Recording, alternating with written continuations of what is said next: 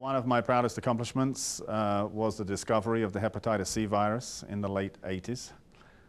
And subsequently we developed blood tests to protect the blood supply around the world, and the discovery led to the development of new drugs and vaccines. The goal of my research here is to advance the development of a vaccine to protect people against hepatitis C, which is a very common virus causing various forms of liver disease. Secondly, we want to try to develop a vaccine to actually help treating patients who already have the infection and have disease.